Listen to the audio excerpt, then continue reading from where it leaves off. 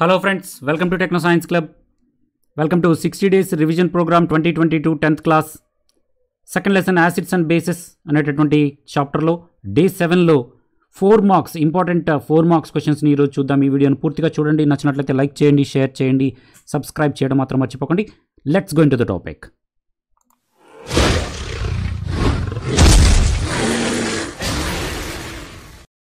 Welcome back friends, welcome back to 60 days revision program 2022 10th class, second lesson acids and bases and salts lo day 7 physical science 4 marks questions, important 4 marks questions ki swagatam. Important 4 marks questions okkasari gamaninchiనట్లయితే first question వచ్చినట్లయితే compounds such as alcohol and glucose contain hydrogen but are not categorized as acid. Describe an activity to prove it. మీ అందరికీ తెలుసు alcohol అదేవిధంగా glucose అనబడేటటువంటి ఈ రెండు సబ్స్టెన్సెస్లో కూడా hydrogen ఉంటుంది, కానీ ఇది యాసిడ్స్ లాగా ట్రీట్ చేయబడవు. వాటి లోపల యాసిడ్స్ లాగా ఎలక్ట్రిసిటీ పాస్ కాదు. ఎందుకు అలా? దానికి సంబంధించినటువంటి యాక్టివిటీ ద్వారా ప్రూవ్ చేయండి అని అడుగుతున్నారు. మోస్ట్ ఇంపార్టెంట్, మీ అందరు చూస్తున్నారు ఈ డయాగ్రామ్ విడిగా 4 మార్క్స్కి అడగడానికి అవకాశం ఉంది. అదేవిధంగా ఈ విధంగా 2 మార్క్స్ క్వశ్చన్ వైజ్గా కూడా అడగడానికి అవకాశం ఉంది. మోస్ట్ ఇంపార్టెంట్ డయాగ్రామ్ మీరు చూస్తూ ఉన్నారు. ఇక్కడ మీరు గమనించినట్లయితే పాయింట్స్, ఫస్ట్ పాయింట్ గమనించినట్లయితే ఎందుకు ఏంటి ఒకసారి గమనించినట్లయితే point number 1, prepare a solution. ఏం చేయాలి? Prepare a solution of glucose and alcohol సొల్యూషన్ని, గ్లూకోజ్ని prepare చేయాలి. Fix to iron nails, 2 iron nails rubber కార్క్ని place చేయాలి. బీకర్కి రబ్బర్ కార్క్ పైన 2 ఐరన్ నెయిల్స్ని స్టిక్ చేయాలి. Connect the iron nails to 2 terminals of a battery. Battery యొక్క 2 టెర్మినల్స్కి ప్లస్కి మైనస్కి రెండింటిని కలపాలి. అక్కడ ఒక ఏసీ ప్లగ్కి ఒక బల్బును కూడా కలపాలి. మీ అందరికీ చూస్తున్నారు. ఈ బల్బును కూడా కలిపి ఈ కంటైనర్లో ఎప్పుడైతే మనము గ్లూకోజ్ పోసామో, C6H12O6 గ్లూకోజ్ యొక్క ఫార్ములా, గ్లూకోజ్ని పోసామో స్విచ్ ఆన్ చేసిన వెంటనే బల్బ్ అనేది ఏమవుతుందో చూడండి. We will notice that bulb does not glow. Bulb glow అవ్వదు. గమనించవచ్చు మీరు. ఎందుకు అవ్వదు అంటే ఆల్కహాల్లో లేదా గ్లూకోజ్లో హైడ్రోజన్ ఉన్నప్పటికీ కూడా వాటర్ మాలిక్యూల్స్. ఎందుకు అంటే చూడండి ఇక్కడ, repeat this experiment with alcohol also. ఆల్కహాల్లో కూడా బల్బ్ అనేది glow does not glow again. It means alcohol solution does not conducts electricity, అదేవిధంగా glucose solution does not conduct electricity. This is indicates that solution both glucose and alcohol does not have H+ ions. ఇది ముఖ్యం. ఈ రెండిట్లో కూడా glucose మరియు ఆల్కహాల్స్లో H+ ions లేవు కాబట్టి వాటి గుండా ఎలక్ట్రిసిటీ పాస్ కాదు. Hence the compounds of glucose and alcohol does not categorized as acid because it does not contains H+ ions or H3O+ ions. Second question గమనించినట్లయితే, a milkman added a very small amount of baking soda in fresh milk. Fresh మిల్క్లో కొంచెం baking soda, వంట soda add చేశాడు కొంచెం. అయితే why does he shift the pH of A fresh milk to 6 to slightly alkali. ఎందుకు pH value 6 ఉన్నటువంటి fresh మిల్క్ని దాని లోపల కొంచెం బేకింగ్ సోడా కలపడం ద్వారా దాన్ని ఆల్కలీగా ఎందుకు మార్చాడు? అదేవిధంగా why does the milk man take a long time to set A curd.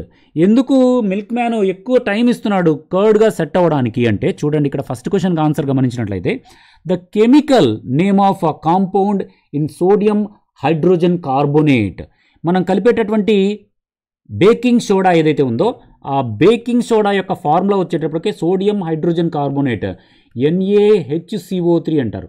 ఈ సోడియం హైడ్రోజన్ కార్బోనేట్ లేదా సోడియం బైకార్బోనేట్ దాని యొక్క pH వాల్యూ 8.1 ఉంటుంది. అంటే ఇది ఒక కొంచెం బేసిక్ నేచర్ని కలిగి ఉంటుంది. 7 పైన ఉంటుంది కాబట్టి basic nature. When water men added to little bit of baking soda to fresh milk which is contain pH value 6, make it slightly alkali. కొంచెం బేస్గా మారుస్తుంది. ఆ ఎసిడిక్ నేచర్ ఉంది కాబట్టి దానికి కొంచెం బేస్ని కలిపితే అది న్యూట్రలైజ్ అయిపోతుంది అనమాట. So the pH value of fresh water shift to 6 and make it slightly alkaline. ఆ 6 pH వాల్యూమ్ను కొంచెం మార్చి స్లైట్లీ ఆల్కలైన్గా మారుస్తారు. దస్ the spoilage of milk can be slow down. అంటే పాలు పాడైపోకుండా ఉంటాయండి, అది మెయిన్. స్పాయిలేజ్ ఆఫ్ మిల్క్ని రిస్ట్రిక్ట్ చేయడం కోసం దానికి కొంచెం బేకింగ్ సోడాని యాడ్ చేస్తారు. కొంచెం little bit of baking సోడాని add చేసినట్లయితే మిల్క్ కొంచెం ఎక్కువ టైం పాటు స్టోర్ అయ్యి ఉంటాయి పాడైపోకుండా. ఎందుకంటే pH వాల్యూ అనేది కొంచెం ఇంక్రీజ్ అవుతుంది, బేసిక్ నేచర్ వస్తుంది కాబట్టి పాడైపోకుండా ఉంటాయి అనే విషయాన్ని ఇక్కడ మనం గమనించాలి. నెక్స్ట్ థర్డ్ క్వశ్చన్ గమనించినట్లయితే, write an activity to show the reaction of base in metal. Very very important question అండి, చాలాసార్లు వచ్చింది, ఓన్లీ 2019లోనే కాదు, వెరీ ఇంపార్టెంట్ క్వశ్చన్ ఇది. సో దీనికి సంబంధించిన డయాగ్రామ్ కూడా ఉంది, డయాగ్రామ్ కూడా వేయచ్చు.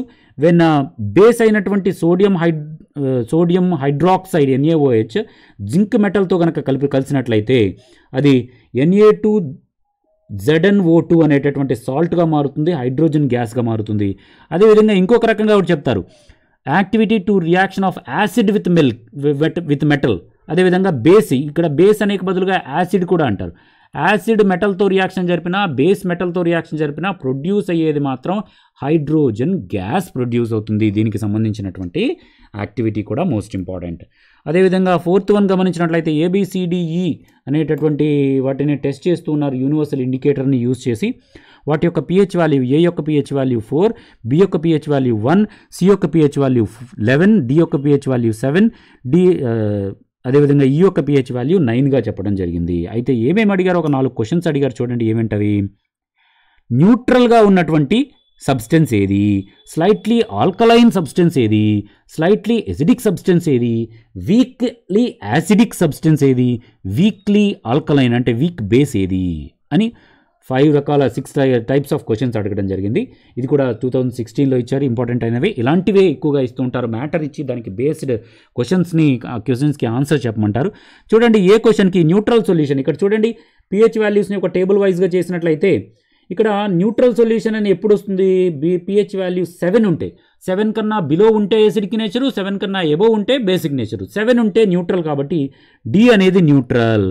అదేవిధంగా స్ట్రాంగ్ బేస్ అంటే 7 కన్నా ఎక్కువ ఉండాలి, 7 కన్నా ఎక్కువ ఉంది, 7 కన్నా ఎక్కువ ఉంది కాబట్టి ఇది బేసిక్ నేచర్ని కలిగి ఉంటుంది. స్ట్రాంగ్లీ ఆల్కలైన్ 7 కన్నా ఎక్కువ 11 ఉంది చూడండి, ఇంకా ఇది B కన్నా కూడా స్ట్రాంగ్, C అనేది B కన్నా కూడా స్ట్రాంగ్ బేస్. తర్వాత E అనేది వీక్లీ ఆల్కలైన్, చూడండి స్ట్రాంగ్లీ ఆల్కలైన్ ఏమో C, వీక్లీ ఆల్కలైన్ ఏమో E.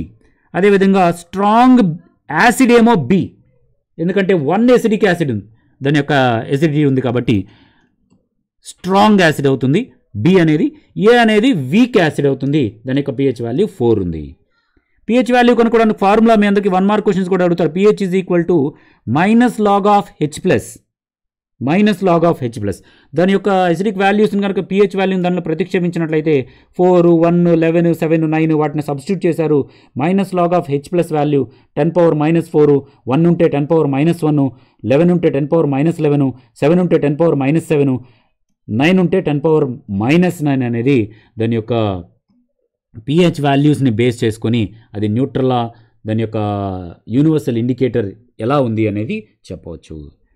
అదేవిధంగా మరికొన్ని 4 మార్క్స్ క్వశ్చన్స్ గమనించినట్లయితే ఇక్కడ వాటిని 10⁻11 వీటిని ఆర్డర్లో ఒక ఇంక్రీజింగ్ ఆర్డర్లో కూడా రాయడం జరిగింది. చూడండి ఇంక్రీజింగ్ ఆర్డర్ కూడా అడగచ్చు, దానికి కూడా 1 మార్క్ ఇస్తారు.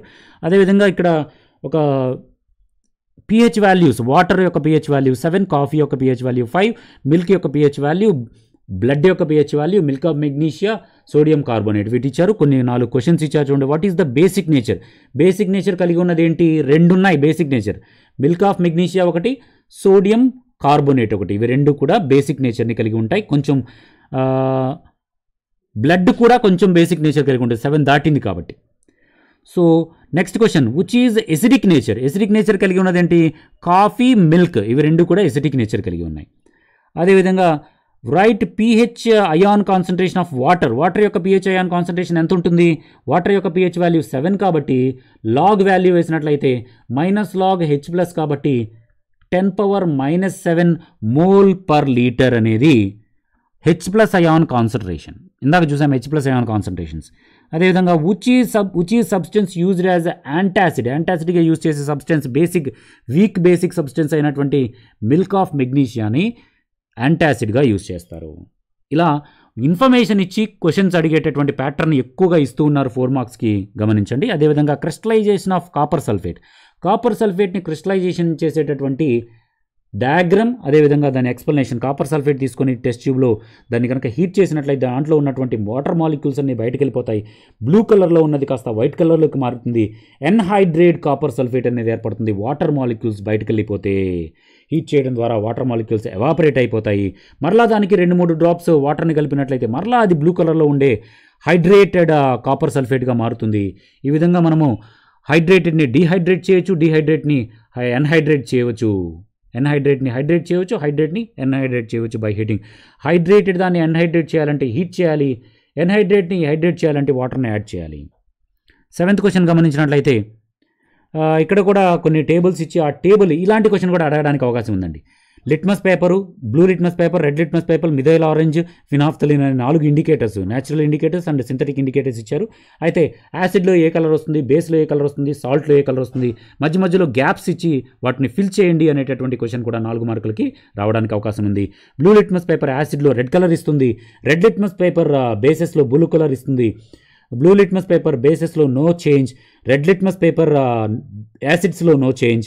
మిథైల్ ఆరెంజ్ యాసిడ్కి కలిపితే రెడ్ కలర్ ఇస్తుంది, బేస్కి కలిపితే ఎల్లో కలర్ ఇస్తుంది. ఫినాఫ్థలిన్ యాసిడ్కి కలిపితే ఎలాంటి చేంజ్ ఉండదు, బేస్కి కలిపితే పింక్ కలర్ ఇస్తుంది. ఇవి బాగా గుర్తుపెట్టుకోండి, అండర్స్టాండ్ చేసుకోండి. హాఫ్ మార్క్కి వస్తాయి మరియు 4 మార్క్స్ కూడా కలిపి రావడానికి అవకాశం ఉంది. సాల్ట్స్కి అయితే లిట్మస్ పేపర్లు యూజ్ చేసినా, మిథైల్ ఆరెంజ్ యూజ్ చేసినా ఎలాంటి కలర్ చేంజ్ రాదు అనే విషయాన్ని ఇక్కడ మనం గమనించాలి. ఇంకేమైనా 4 మార్క్స్ క్వశ్చన్స్ మిస్ అయ్యామేమో చూడండి. ఇది ఆల్రెడీ చెప్పాము. ఫస్ట్ క్వశ్చన్ ఆల్కహాల్ గ్లూకోజ్ ఎందుకు ఎలక్ట్రిసిటీని పాస్ చేయదు అని. అదేవిధంగా metal react with acid, base చూసాము. ఇక్కడ metal react with acid and metal react with base to gives hydrogen gas, దానికి సంబంధించినటువంటి యాక్టివిటీ 4 మార్క్స్ క్వశ్చన్స్ ఇంపార్టెంట్. అదేవిధంగా pH వాల్యూ ఇది ఆల్రెడీ చూడటం జరిగింది. అదేవిధంగా కర్డ్గా మారినప్పుడు pH వాల్యూ డిక్రీజ్ అవుతుంది ఎందుకు, అది కూడా. Metal carbonate react with acids, explain experiment. Metal carbonates అనేవి యాసిడ్తో రియాక్షన్ జరిపితే కార్బన్ డయాక్సైడ్ రిలీజ్ అవుతుంది. దానికి సంబంధించినటువంటి యాక్టివిటీ ఎక్స్పెరిమెంట్ కూడా 4 మార్క్స్కి ఇంపార్టెంట్ అని మనం చెప్పవచ్చు.